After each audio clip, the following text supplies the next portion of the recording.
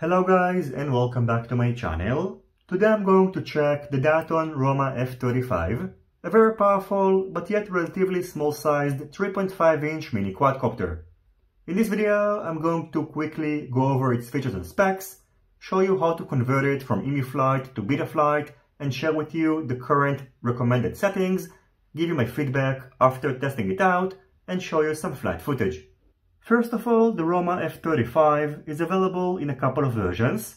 You can get an analog version, a digital version which is bundled with the Caddx Nebula Polar digital transmission system, and the power kit, which is the version that I've got, that will require you to install your own VTX and FPV camera. All the versions are available either in 4S or 6S variants, which differ in the kV rating of the MAMBA 22 or 3.5 motors, and you can get either a bind and fly version, which is available with multiple radio receiver options, or a plug and play version that will require you to install your own radio receiver. In terms of packaging, inside the box, along with the quadcopter, you're getting a single set of Gemfan Hurricane 3520 tri-bladed propellers, so getting spare propellers is a must.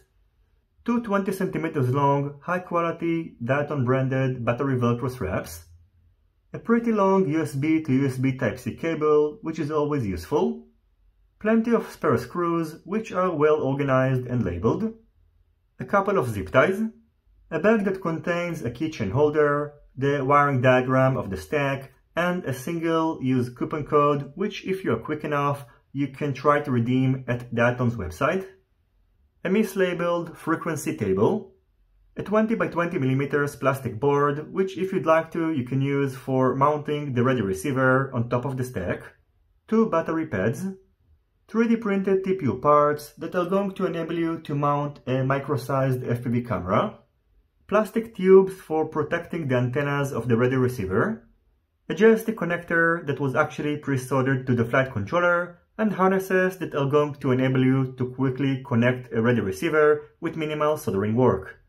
In terms of features and specs, the Roma F35 features the MAMBA TOKA 22 3.5 motors. These motors are a little bit oversized for this 3.5-inch build, as they are normally used on larger setups. However, this is actually the highlight of this quadcopter, as they are going to provide you with plenty of power, especially in the lower end of throttle, and still remain relatively efficient. On the center of the quadcopter, protected by these detachable plastic parts, you can find a 20 by 20 mm stack, which is based on a 40 ampere BLLES 4-in-1 ESC and an F7 flight controller. A buzzer is connected to the flight controller and secured to the bottom plate using a double-sided tape. The VTX is mounted on the back of the frame using 20 by 20 mm M2 mounting holes. On the back of the frame, you can find a 3D printed TPU part that holds an Immortal T antenna, antenna tubes for the radio receiver, an XT60 battery connector, and an SMA antenna connector, which, just like this LHCP antenna, is included in the power kit.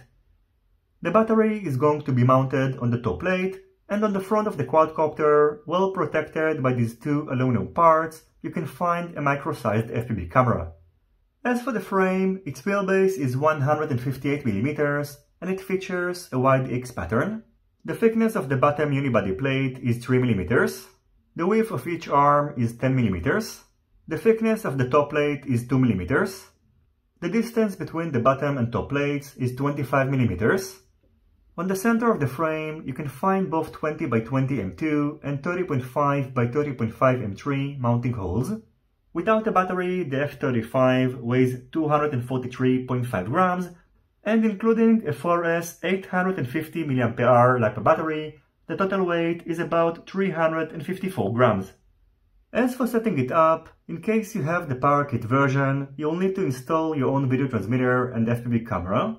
Connecting the Vista unit to the flight controller is done either using the dedicated joystick connector on the flight controller, although a cable is not included, or you can solder it directly to the pads next to it, like I did, and keep in mind that unfortunately the M2 screws for securing the Vista unit on the back of the quadcopter are not included, so you'll need to obtain them separately.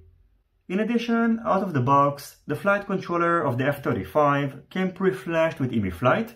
This is Diatone's first attempt of releasing a quadcopter with Flight, and I think that they are lacking some experience using it, as I've encountered a weird issue where when the throttle was lower down, it was suddenly raised, which almost got this quadcopter stuck in a tree. So I recommend to either adjust these settings if you have previous experience with Flight, or just change the firmware to Betaflight as I'm about to show you, and use the recommended settings which were supplied to me by Diatone.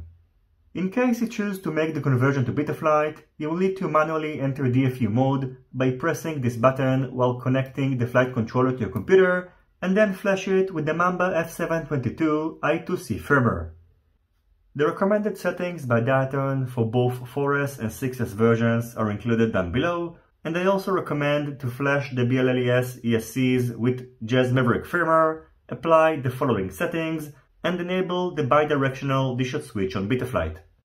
After testing the F35 with Betaflight, I can tell you that I didn't experience the issues that I had with Flight. However, the tune was still a little bit off, so keep in mind that in case you are going to get this quadcopter, you might need to tune it yourself or wait for Diatone to release an updated tune. So overall, after testing it out, I can tell you that the Diatone F35 is probably the most powerful 3.5-inch quadcopter that you can currently get. Even though it's not as powerful as a 5-inch setup, it is quieter, features a smaller form factor, and still will be able to carry even a full-sized GoPro camera, and on top of that, I really like its build quality and the attention to details, which includes the stack and motor wires protectors. In terms of flight time, you can expect between 3 to 4 minutes of an aggressive flight using an 850 mAh 4S LiPo battery, and in case you just want to cruise around, you can even use the F35 with a 4S 18650 lithium-ion battery cell, which should provide you with more than 15 minutes of flight time.